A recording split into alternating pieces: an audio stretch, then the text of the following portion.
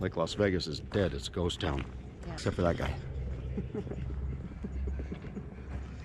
There's one guy walking around. Chicken, where are you? You gotta come up for air sooner or later. There it is. Hey guys, we're up here at Lake Las Vegas. And today we wanted to talk about PFDs. Personal flotation devices. The story starts out that we bought our boat prior to the holidays. My mother was very concerned about wearing life jackets. Well, nobody wants to wear a life jacket. These bulky things are ridiculous. You wear, well, I mean, they're good.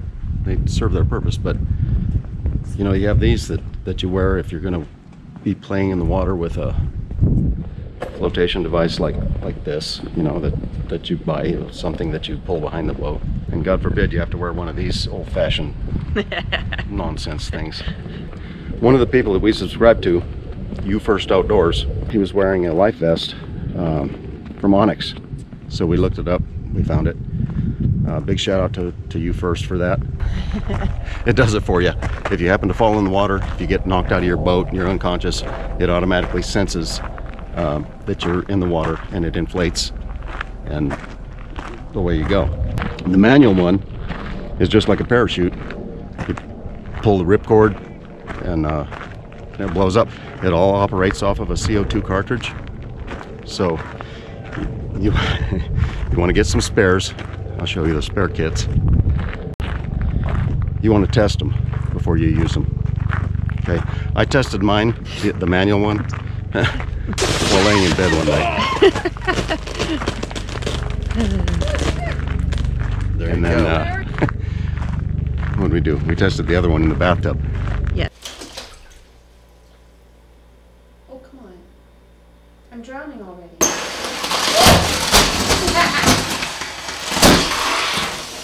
Okay, so this is how we're going to reload and repack the AM24. First thing we're going to do is take this thing, your CO2 cartridge out.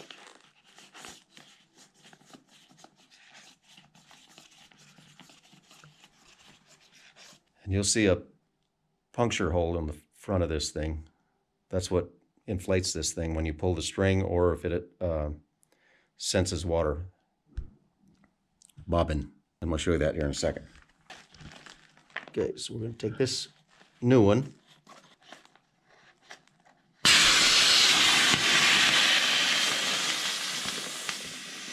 Wasn't supposed to screw it in that tight. Damn it. Boy, that's a testy little thing, isn't it? So when they're done, you have a little puncture wound in your It's really dealio. sensitive. Yeah, that's a little too sensitive. That wasn't supposed to happen. This is how you deflate it. You take your oral fill tube, take the cap, turn it upside down, pressurize that check valve, or depress that check valve, and it'll all deflate. You want to push it around this way.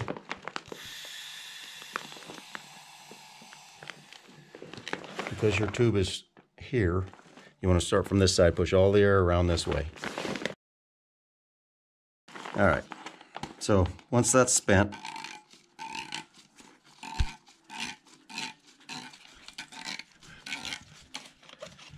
check the date on your bobbin. Shouldn't be more than 3 years old. If it lines up with the slots, it should go in there fairly easy.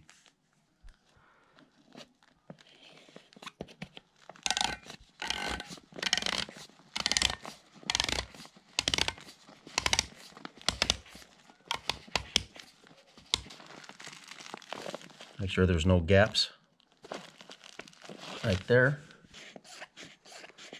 Okay, so don't screw it on so tight. So you just screw it till it turns green. Did you see that?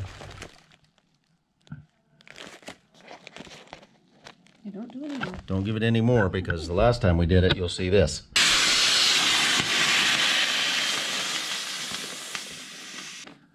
That's why it always helps to have some spares. All right, so now we're rearmed. We got a new bobbin in there. You have your pull to fill dealio. Get everything flattened out. Make sure you're good and deflated. They try and make this idiot proof with these lines here. So you're supposed to fold this under, and you're better off to make sure everything's good and flat. And we've already been messing around with this thing for a minute, so it's not good and flat. Make sure your straps aren't tied into your Velcro. Fold this under all the way to the top.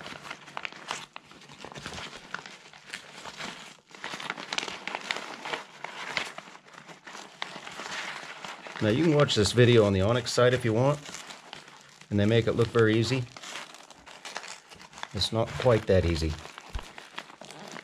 But anyway, then you take this and you fold this over, put all your packing crap back in there, and make it line up with your Velcro. This is why I don't skydive. Because if I had to pack my own parachute, I'm sure to die. This is the arming and repacking of the M24, which is just stands for manual. This one you actually have to pull this. So, to start this one, we already tested this one, as you saw. I tested this one in bed. Since I already pulled the string on this, this is down. So this has to be, maybe you gotta put that up before you screw this in. Yep, apparently so. Alright, so you screw in your CO2, just make it snug, doesn't have to be too tight. And then you put in your green, ready to fire pin. Okay, that means you're ready to go. Alright, same thing with the other one. Just follow the instructions. Fold it in all the way to the top. Hopefully you can make it work to the line, which I can't seem to do. Then you fold this over and you line it up with your Velcro. Again, make sure your pull string is sticking out so you can grab a hold of it if you need it. Tuck everything in, hook up your Velcro.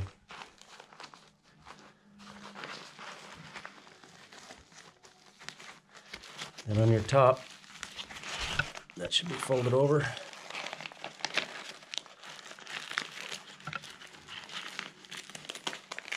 Fold that down.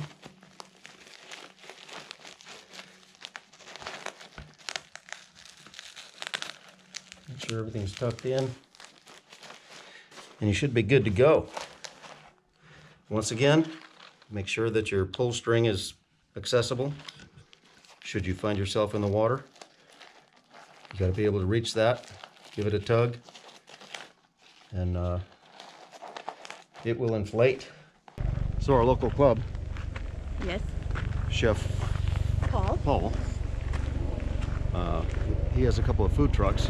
Hopefully we're going to do a video with him pretty soon. So, yeah, super cool guy.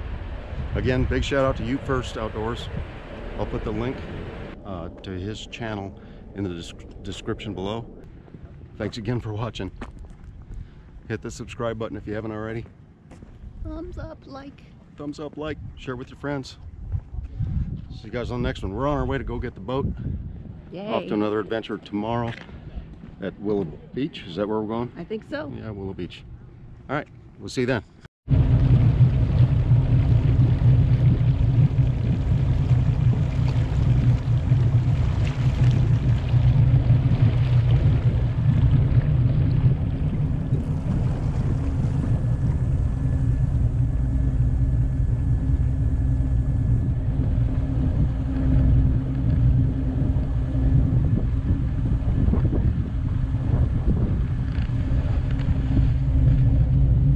It's a beautiful day. Can't get much nicer than this. I mean, look at the water. It's like glass.